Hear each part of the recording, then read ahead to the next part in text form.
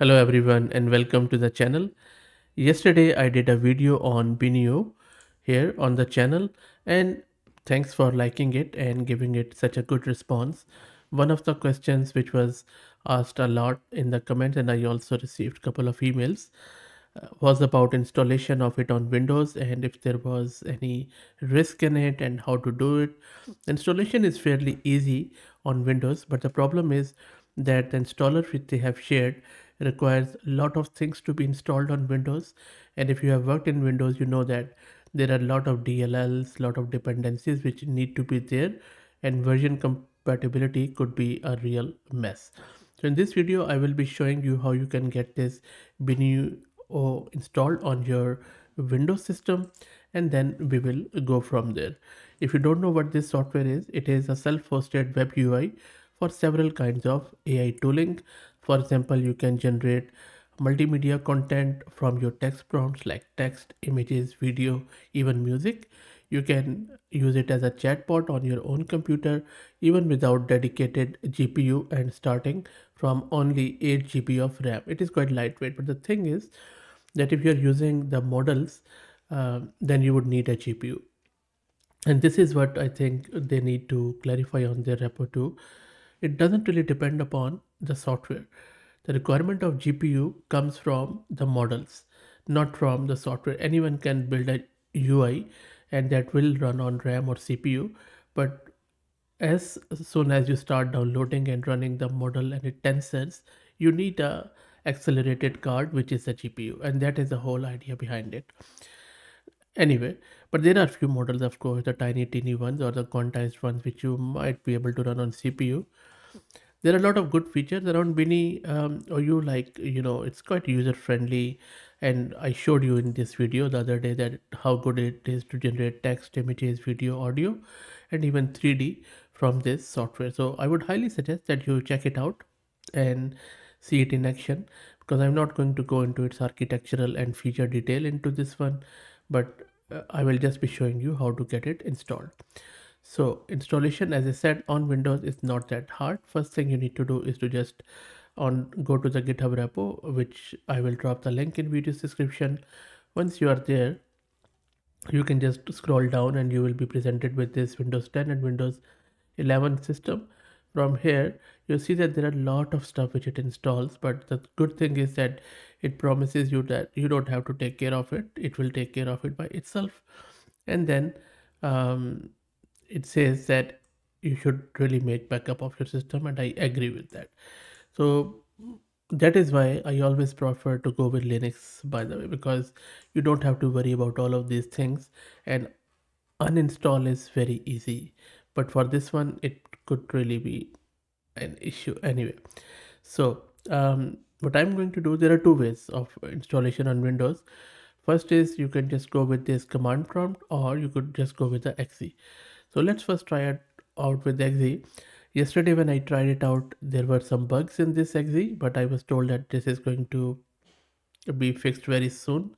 So let me do that. I'm just going to go with my maybe I'll just put it anywhere on my desktop.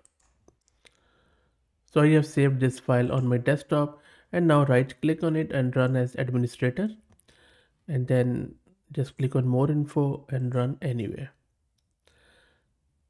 So it says that install for all users. Let's go with all users, English, okay, and then accept the agreement, next, and then click on install. And now you would have to wait quite a long time because it takes a bit of a time to install all the stuff which I showed you earlier. So let's wait for it to see how it goes, and then it is going to open it in the browser. So I will just pause the video and open it when it's installed it in the browser.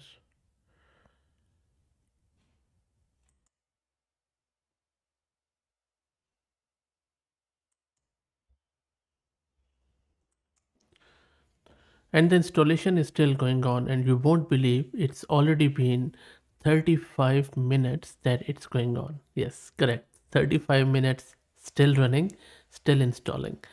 So we just have to be patient. The good thing is that the error which I was facing yesterday, it's no longer there. So it seems that they might have fixed it.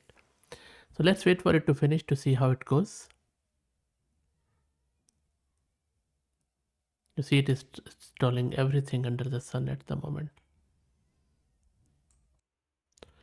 And now it seems that the installation is done because it is now asking me to press any key to continue. So let me do that. And then now it is asking me that I need to restart my computer after the installation of Biniou. So let me restart it and connect back here. So I have restarted my computer, and then there was this icon on the desktop of Biniou OU which I have double clicked, and now it is launching the Biniou OU. So let's wait for it to get launched in the browser, and then we will check it out in the browser. And there you go, you see that the Biniou OU is now running on our local system at port 7860. So let me open it in the browser. And there you go, our Biniou OU is running on our Windows system. And as I said earlier that you can check out my other video where I have gone into detail as how to actually use this software. And by the way, if you want to change the theme, you can simply click on this round circle, and then it is going to reload it, and then it is going to put it in your dark theme. So pretty cool software once it runs, and now you can see that how you can install it in Windows, but at least you would have to wait 30 to 40 minutes for everything to get installed. And then you can use your text models, and in order to use it, just click on settings, and then from here select any model of your choice. For example, you could go with this one, and then it is going to load it. You can set hyperparameters here, and then once that's done, just click on setting, maybe just type here, and you can ask any question, what is happiness, and then first time you will do it, it is going to load the model as you can see here, and this is only the first time it is using the quantized version. And then once that done, you can start talking with it. Same goes for the image one. You can generate your images from here. You can go to settings, load your model of choice, and then uh, click again on settings, and then you can give your prompt here. It is going to generate the image. Same goes for music generation, video generation, 3D. And then in global settings, you can set a lot of things here, like you can set your low rec adaptation model manager, what sort of SD model downloader or GGF model downloader you want to use. So for example, right now it is just this one, and you can check out the logging too. And it is loading the model. So let's wait for this one to get finished. And meanwhile that happens, this is a video I keep referring to. So this is the one which I did yesterday, where we went into detail to generate text, video, image, 3D and all that stuff, which you can check out if you are looking to have more in-depth tutorial as how to use it. Now installation is different, but usage is same because it's all browser based. Okay, so let's wait for this one. And there you go, the model is loaded, and it has returned us a response around happiness is complex and multifaceted concept.